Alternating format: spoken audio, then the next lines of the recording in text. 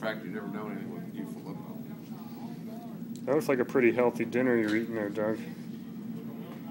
I was concerned because there's no lettuce to put with it, but I decided to go on ahead. Is this about par for the course for your kind of meals here? With all the third place game or whatever tournament that is UConn Florida. I got a lot of tomatoes on it. I don't see any tomatoes. That looks like hot sauce. Here's a tomato. Coming in on the Zoom. And here are a few more tomatoes with all this sour cream. Aren't you worried about what you're doing to yourself, Doug? Well, I have to eat. I have to be nourished for the game.